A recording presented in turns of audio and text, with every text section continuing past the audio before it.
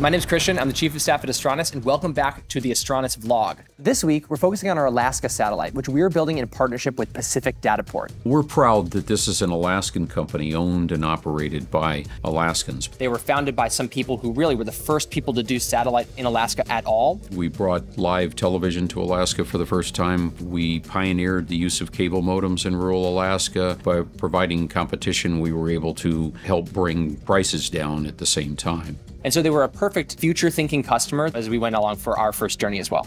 For the whole history of Astranis, we've been focusing on Alaska. Over that time, we've really been thinking about Alaska as this far-off place that will someday get internet, but not as the tangible, real people who are going to benefit from our service. In this vlog, we're going to meet those real people. We went to Alaska, we talked to the folks that are on the ground and going to benefit from our service, so let's go meet them.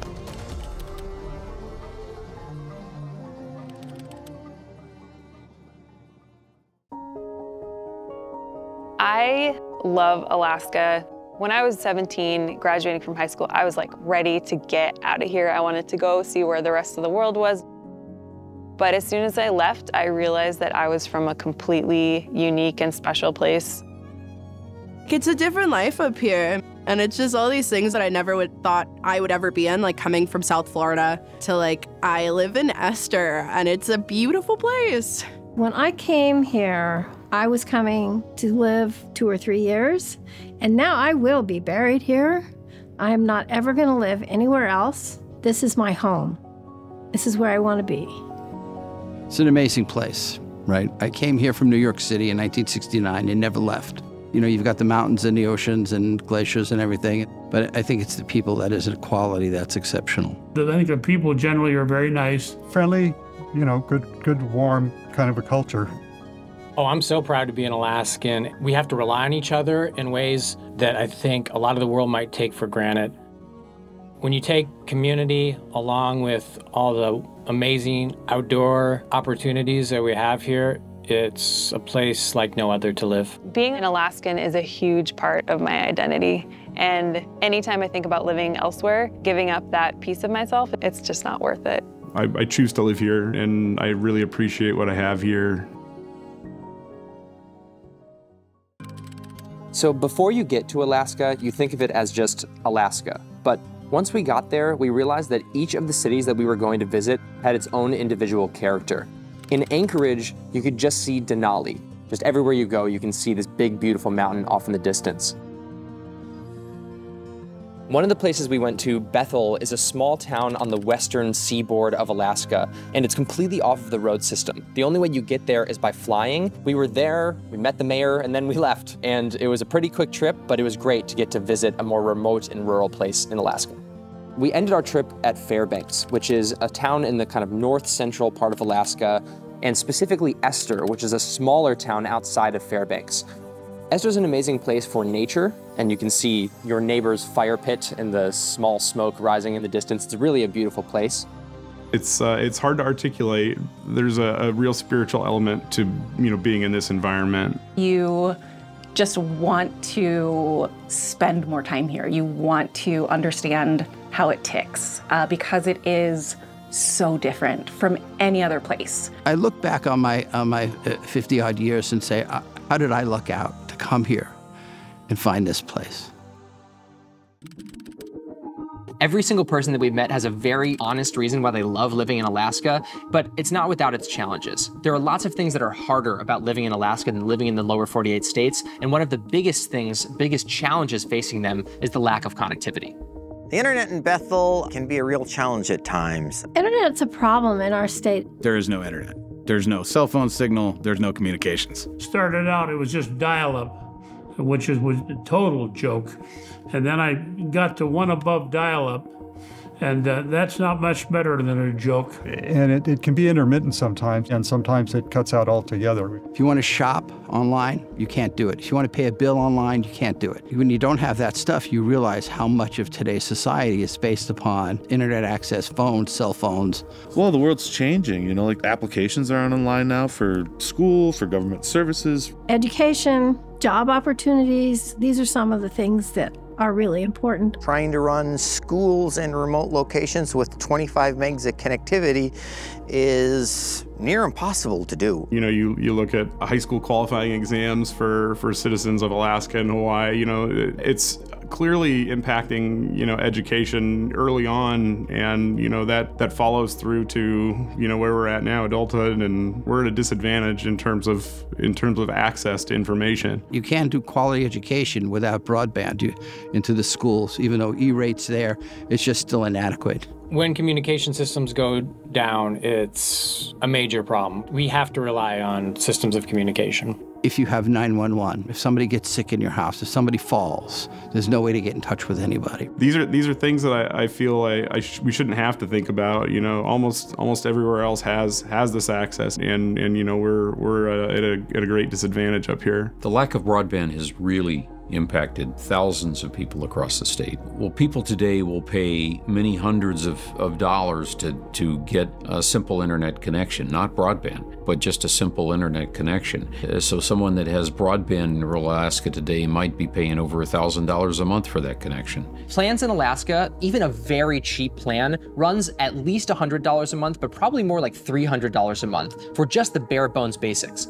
If you wanted to buy an equivalent plan to what you have in downtown San Francisco, like a gig line, that would cost you, no joke, $20,000 in Alaska per month. We have run out of internet every single month.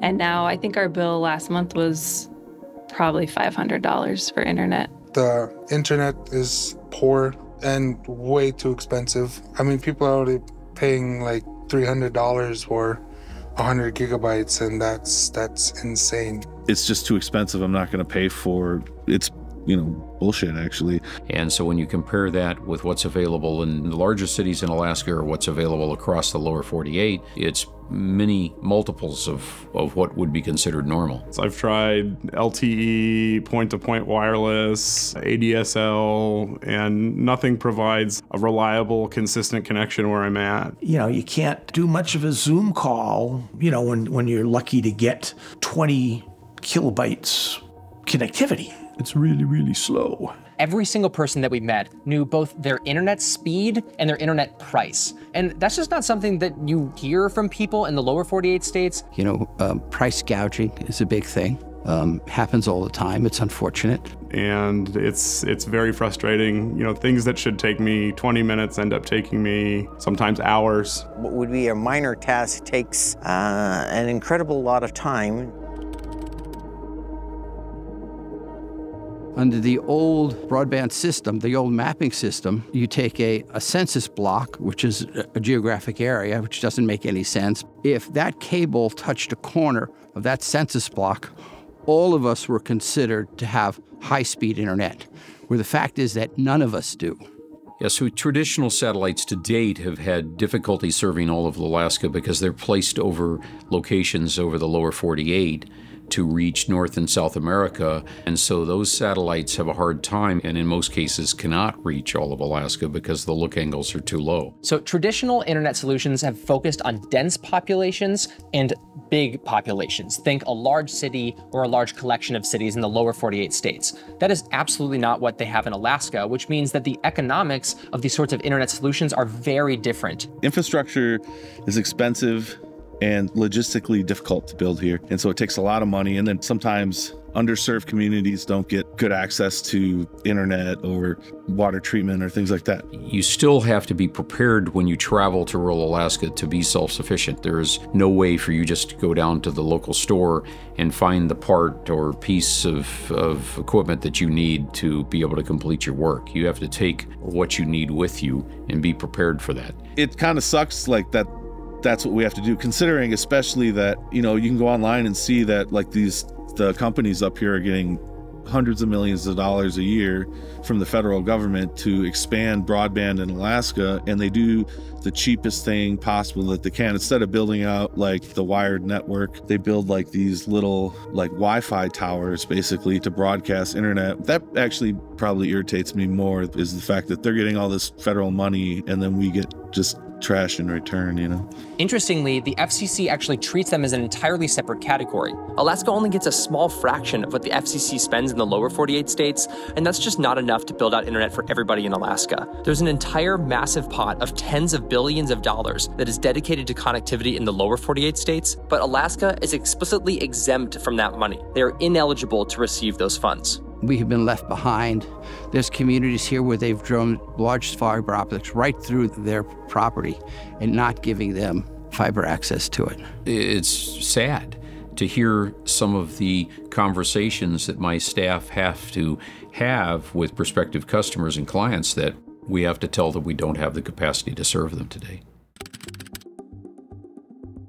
When I first met with Astranis leadership and was presented with this as a solution, I was intrigued because it was an opportunity to grow the network sooner. The larger satellites would take longer to launch and cost much more money to accomplish. When the Astranis leadership shared their vision of the product that they were going to build, it became apparent very quickly that this was a great opportunity for Pacific Dataport to meet the demands that we had the soonest. I'm very eager for Astranis to launch their satellite. I'm looking for a static connection, and I'm very confident and hopeful that Astranis will be able to provide that for me. We're ready to put this technology in geosynchronous orbit.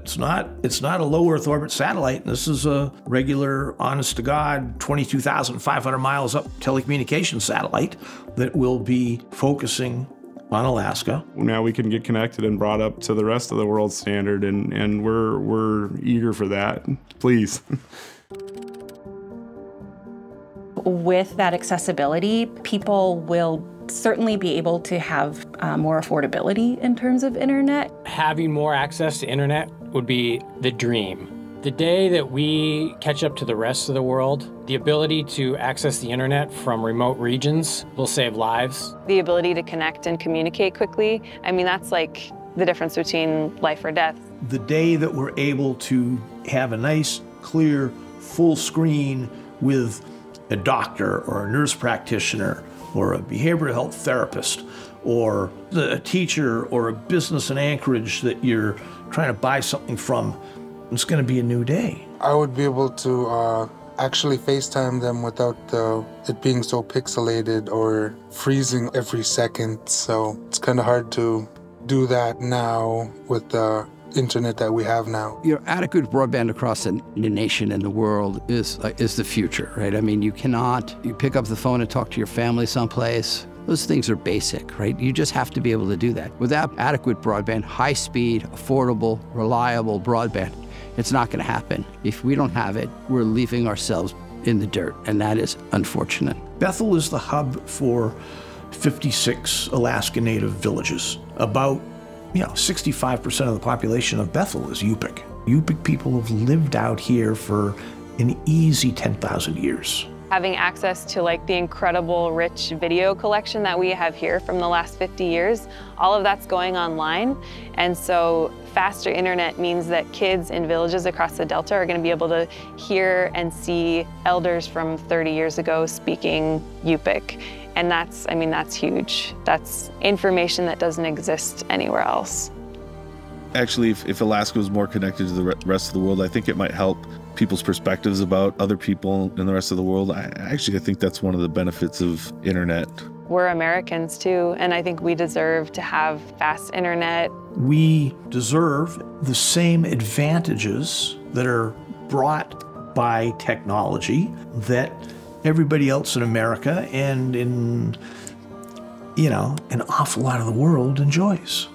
I honestly think that the success story for Alaska just means that people spend less of their time and energy thinking about internet. It is ever present in the lower 48. You don't think about it at all. It just is around you at all times. It's cheap, it's accessible, and it's fast. Having internet access in Alaska would mean a lot for the community. Not only for the normal things like access to healthcare, or access to education, or remote jobs, or things like that, but also just in cultural exchange. The rest of the world getting to see the uniqueness of Alaska.